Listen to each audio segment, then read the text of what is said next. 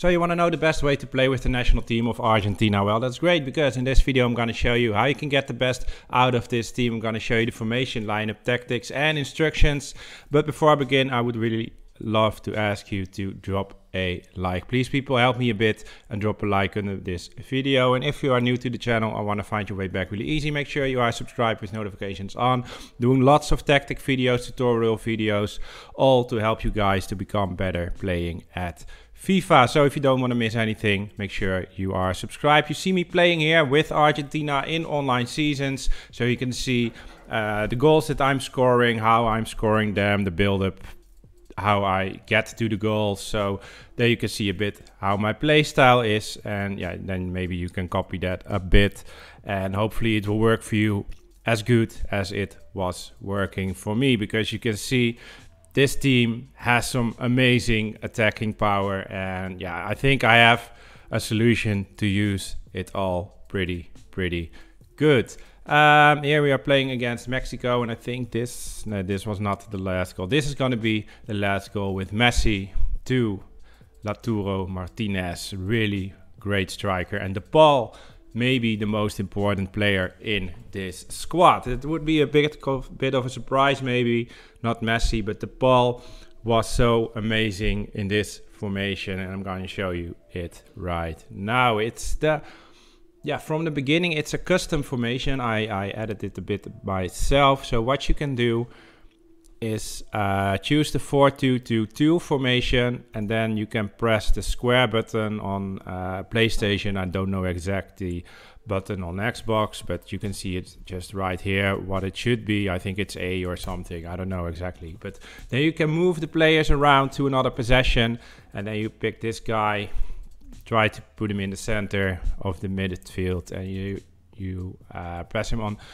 central midfielder, and then this guy in the middle, just a big back, and play as a central defensive midfielder. And then you got this custom formation. We are using Martinez as the goalkeeper, Montiel as the right defender, Romero and Martinez as the center backs, and Tagliafico as the left defender.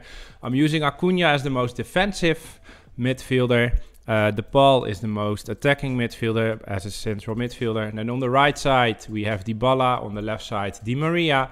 Martinez and Messi are the strikers. Then we're going to the tactics. I choose press after possession loss with a width of 40 and a depth of 70.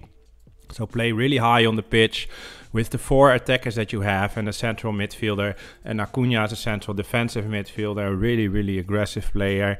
With this pressure kind of football, it was working really amazing. You can get the ball back really easy sometimes and set up another attack really quick. The build-up play is balanced. The chance creation is direct passing. That's the one I like the most. The width is not too wide. It's just 20, because I don't like to have the players really wide, because it's so hard to pass the ball around, and especially the midfielders of your opponent. I don't know what it is in this game. It's harder than it was in FIFA 22, but the midfielders are just intercepting the ball so easily.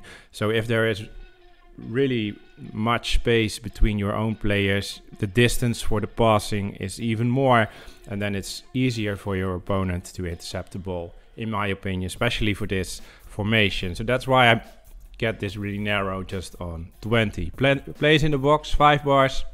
Corners and free kicks, both 2 bars.